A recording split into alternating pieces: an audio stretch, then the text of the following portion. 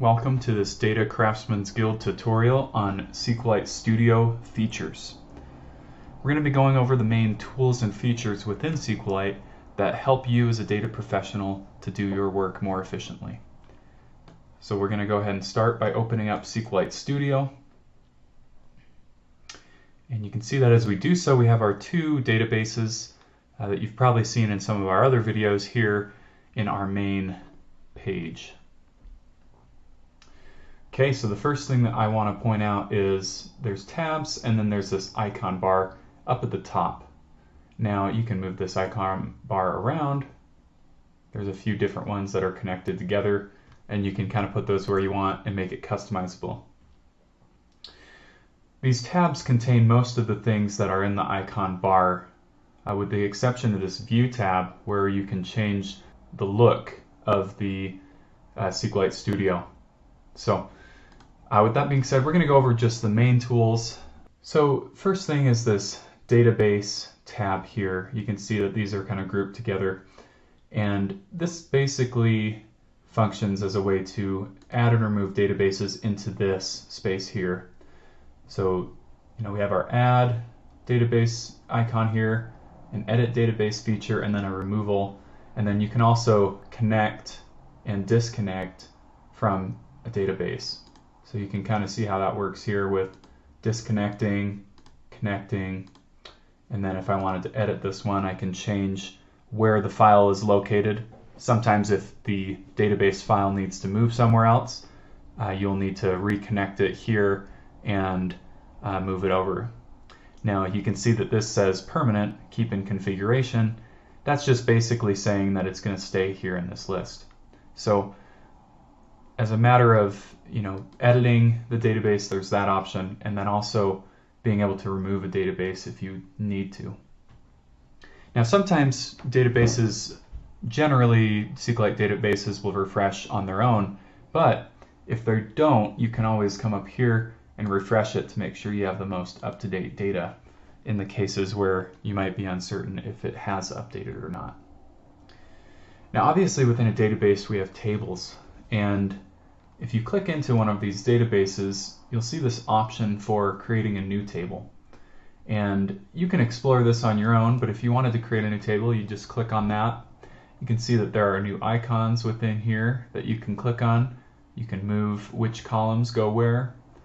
And then as you add a column, you can set primary keys, foreign keys, the data type, and so on and so forth.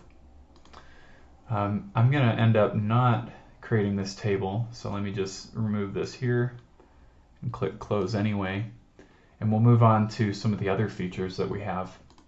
If I click on album, you'll notice that even more icons pop up.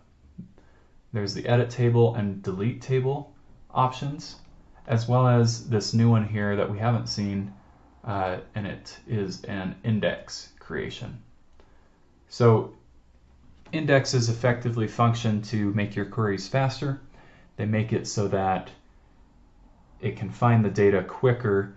Now some of these may have an index already. For example, the customers column has an index on the customer support rep ID.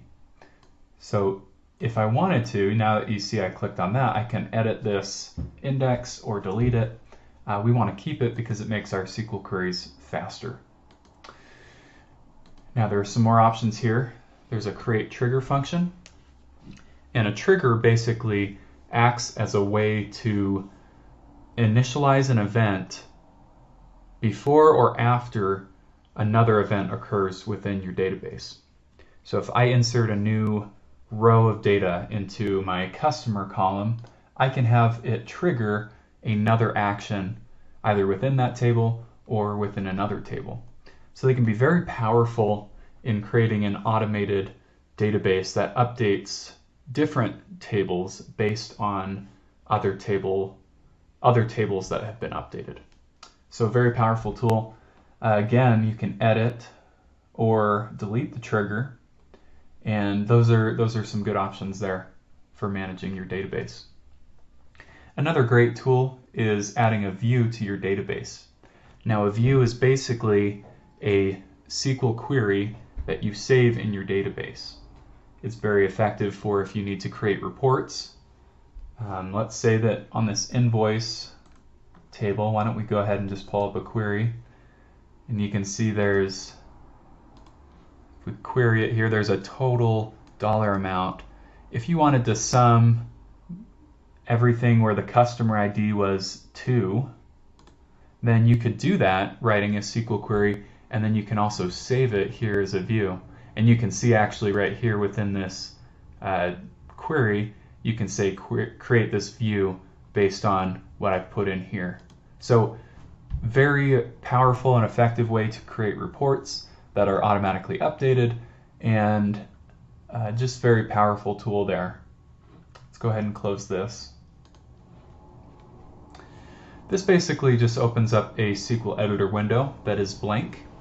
It allows you to write your own syntax, and I mean, you can say select all from whatever table you want to use. So that's a useful feature if you want to add another query, if you want to create your own SQL query. And then this one is also very effective, and this one is the DDL history. DDL stands for Data Definition Language, and it essentially represents how the database is structured. So if you click into here, you can see some of the changes that were made to the database. There it says that there have been 10 and that the last execution was on the 6th of November. So, and that last one here was this drop trigger. This is a good way to version control your database. If you dropped a trigger and you want to recreate that trigger, you can always come back and pull this up, copy it, and then paste it over into a SQL editor window where you can run it and recreate those triggers or whatever else that you are creating within your database. So it's a very powerful tool for those functions. I'm going to close this here. Okay, we're going to jump over here to the import window icon. I should say icon. And import is a very powerful function as well. We can basically add any CSV file to our tables, and we can have our choice of which table we want to add it to. And then there are other data source types that you can import. So very powerful tool. You essentially just find the file.